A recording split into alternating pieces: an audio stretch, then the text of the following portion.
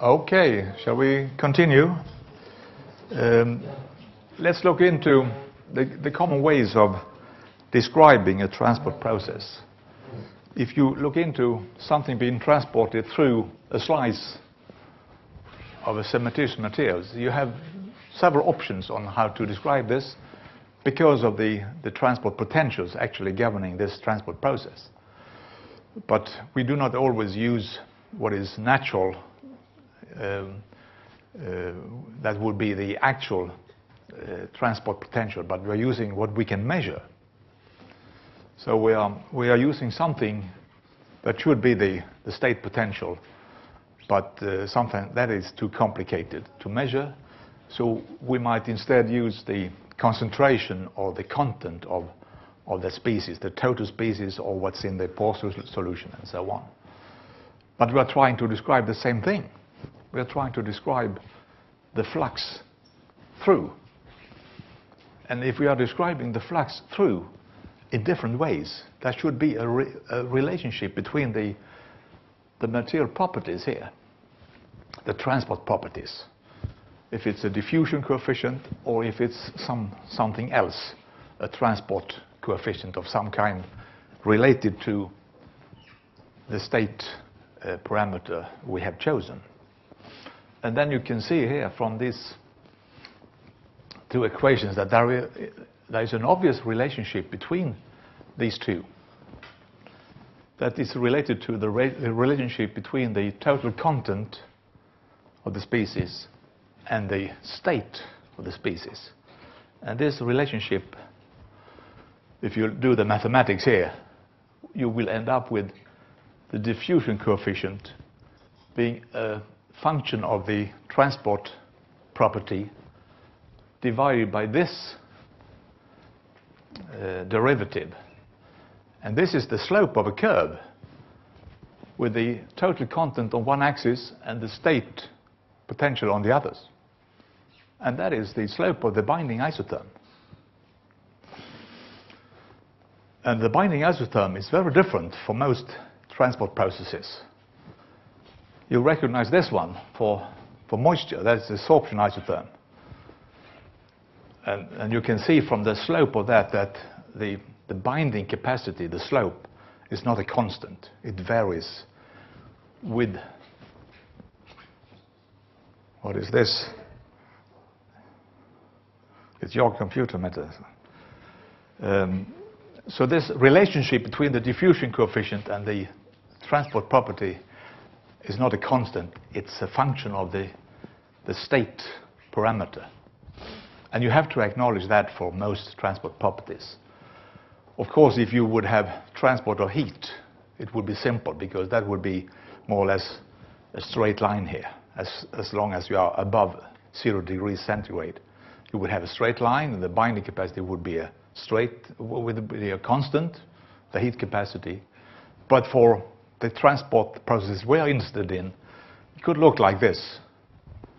Carbonation would have a binding capacity that is extremely high. And it goes up here at very low concentrations of carbon dioxide.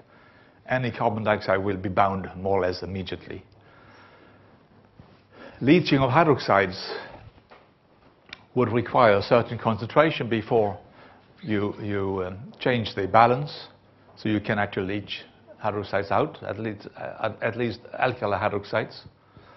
And the chloride binding isotherm would look like this up to crystallization. And you can see here that the slope will be different depending on the concentration, like this. So this is an important parameter in the transport process. And that would mean that if you look into the slopes, they are certainly not constants more than for heat transport. But for the others here, you have a very complicated binding capacity that depends on the concentration of your species. This makes it difficult to predict the transport process. You need to know this kind of property. And I just put down some numbers here, some rough numbers of the binding capacity, which is the slope of the curve where you have the total content versus the state, the concentration, or yes, the concentration of your species. And you can see here you're going from roughly 2 for chloride to something extremely high for carbon dioxide.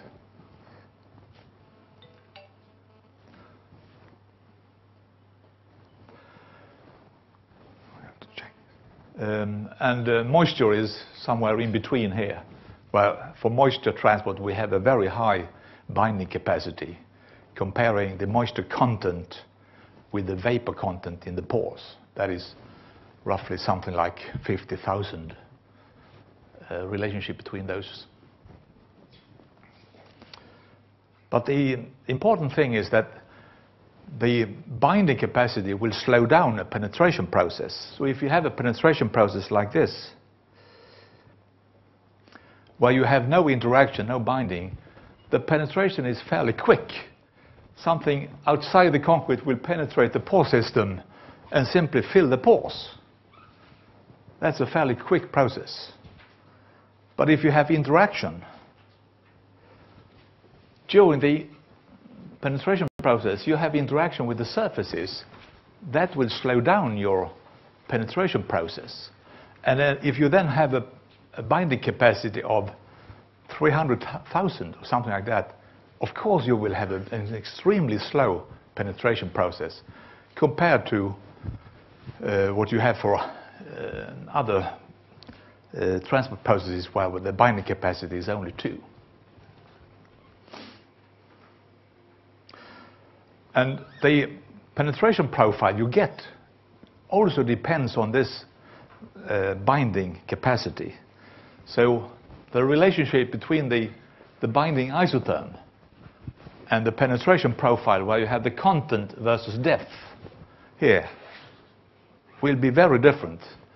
So if you have something like a straight line here, the binding isotherm, if you refer to such a term, for instance for carbonation, would give you a penetration that almost looks like a front, like this. A front is penetrating into the concrete, and as soon as the concentration of your species is somewhat above 0, you have a very high total content, like this.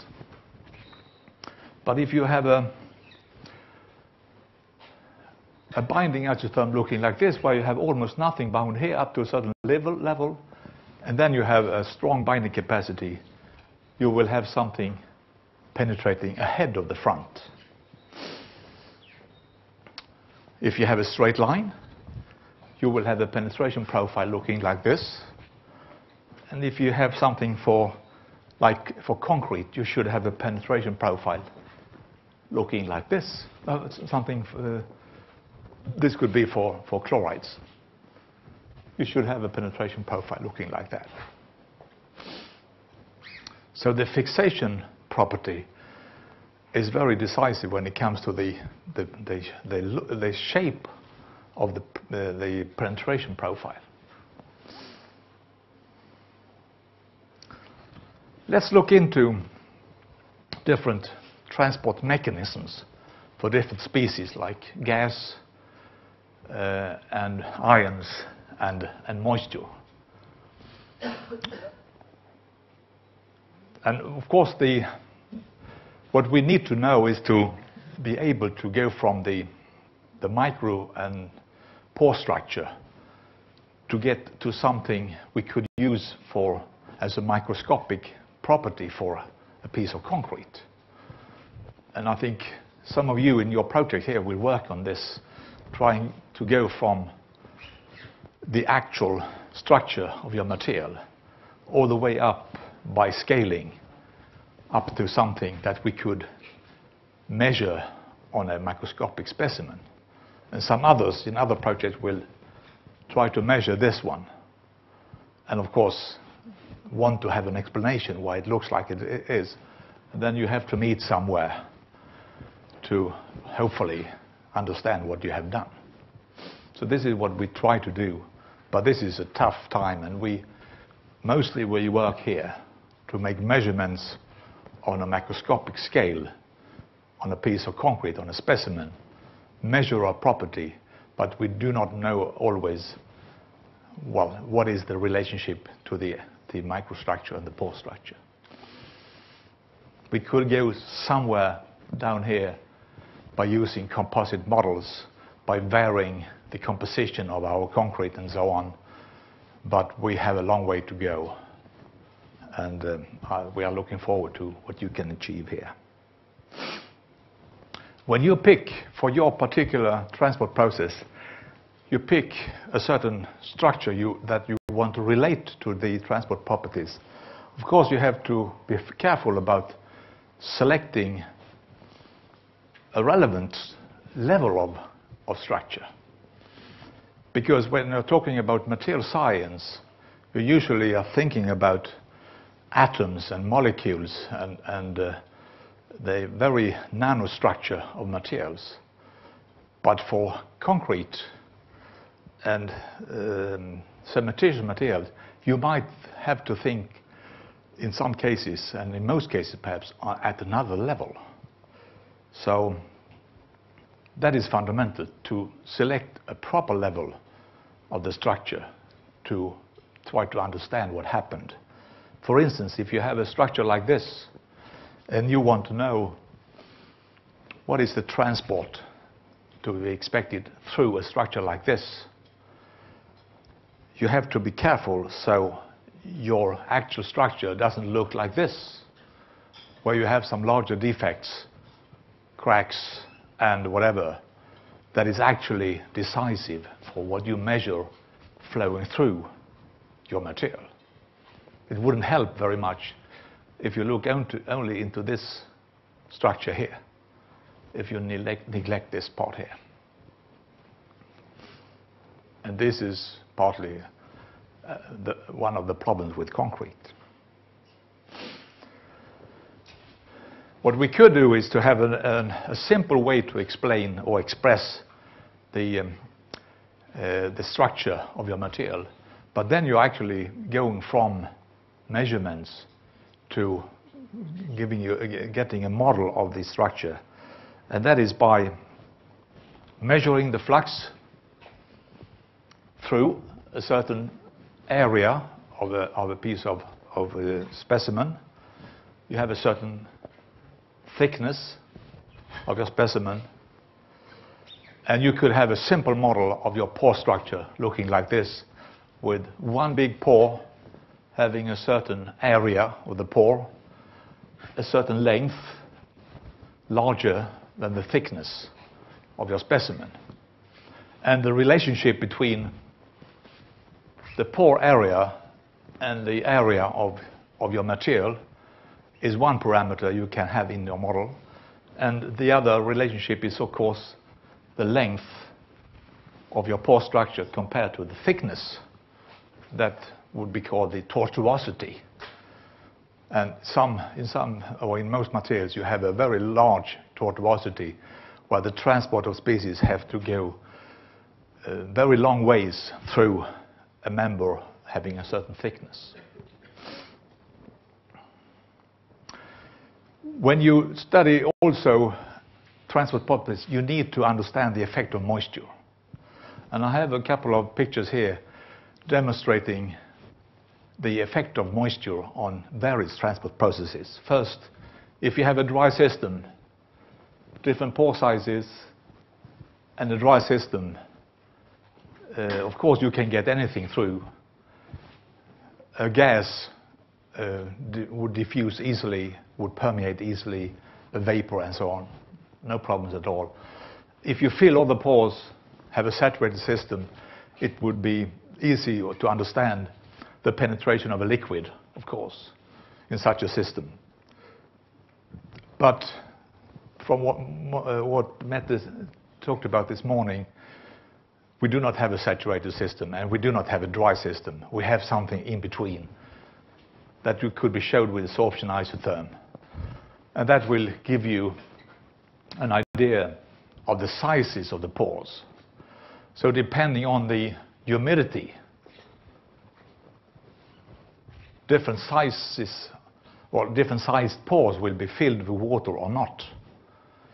So that will give you a more complicated transport process, where if you have a limited degree of saturation, the larger pores are open and the smaller pores are filled. And that will mean, of course, that a gas flow will be easy occurring in the larger pores, but more or less prevented in the smaller pores. So depending on the pore network you have, that will have an effect on gas flow, gas diffusion, gas permeation. And of course, if you are looking into transport of ions, that can only happen in the liquid. You need a continuous liquid path to get an ion transport through. But if the liquid path is interrupted or not present, you wouldn't have any transport of ions, of course. So there will be a very strong moisture dependency of most transport processes. And we will come into moisture as well. If we first look into gas transport, we have the permeation of gas or diffusion of gas. Permeation of gas means that you have a gas pressure difference and you have a flow of a fluid, the gas itself. And the fluid itself should penetrate through the pore system. And of course it will be through the dry pore part of the pore system. The diffusion of gas is something different, where you have no pressure difference. You have the same total gas pressure, but you still have a transport of a gas because there is different concentrations in different positions. So this concentration difference will give you a diffusion process through the fluid. So the fluid could be air, for instance. And in air, you could have a gas, could be oxygen, could be nitrogen, for instance, with concentration differences. And that will give you a diffusion of oxygen or nitrogen. Well, the permeation of gases under a total gas pressure difference is very difficult to measure. What we can measure is the gas flow as a volume flow. We can measure the volume of a gas. We cannot measure the weight, the mass of a gas. So what we usually measure is the volume of a gas flowing through. But then we have to make sure that we know the pressure where we measure the gas volume, of course. Because if we measure the gas volume at another pressure, you would have another volume, of course.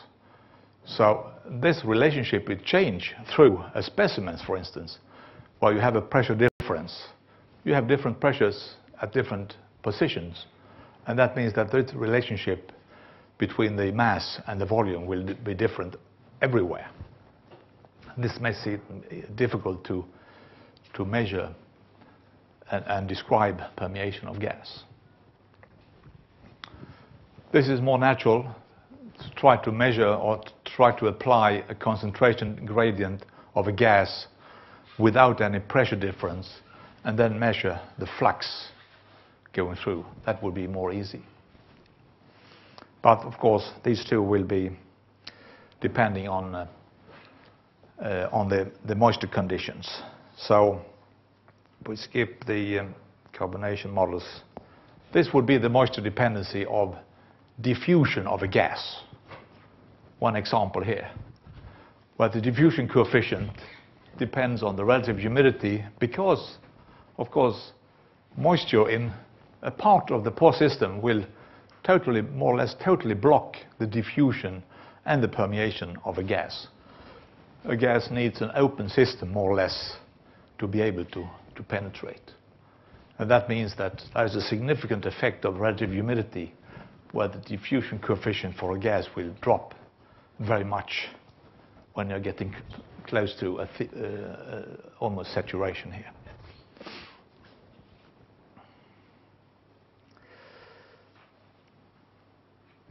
I had this fairly simple picture of the transport process involving diffusion of a gas, the CO2, in carbonation.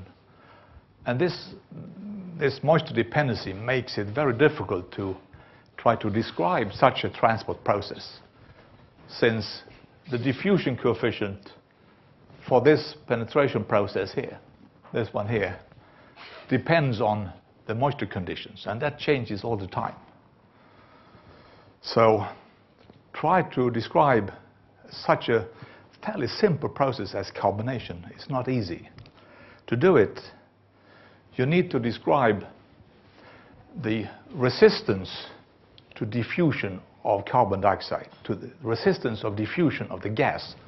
And that involves the resistance against diffusion of a gas through a certain thickness where the moisture conditions vary will be dependent on the diffusion coefficient and its moisture dependency. And using this resistance to describe the depth of carbonation will give you an equation where the depth of carbonation is included. So how do you solve such an equation? What you want to know is included here.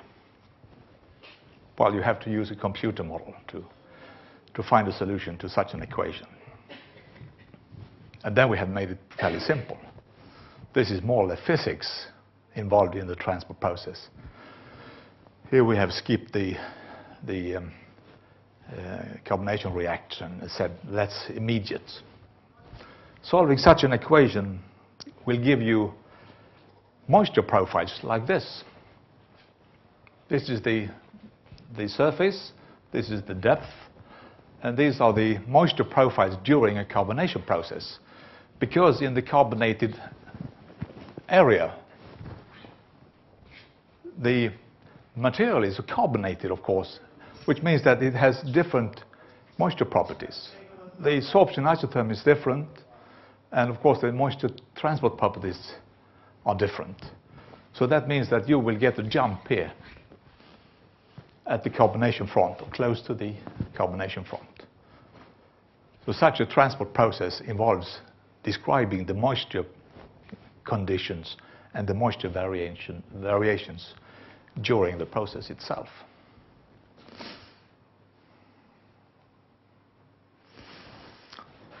And in this model, we simplified the carbonation profile to a front like this. In reality, we do not have that front. In reality, we have a carbonation profile looking something like this, where you have a certain degree of carbonation close to the surface, and then you have a very low degree of carbonation, of course, beyond the front.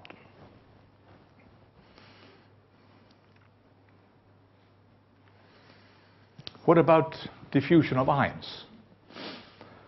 Well, diffusion of ions in a solution is fairly well understood and described, and usually it's described like this. This equation is called the fixed first law, and it includes the concentration of ions in the solution. And if you have a difference, the gradient will give you the flux of the ions. That's the idea, with the diffusion coefficient depending on the type of ion and, of course, the type of material, if it's water or what.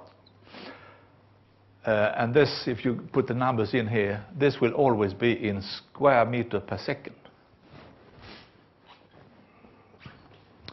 If we then go into a material, a porous material, where you have diffusion of ions, you have a moisture dependency, of course, because if the pore system is not fully saturated,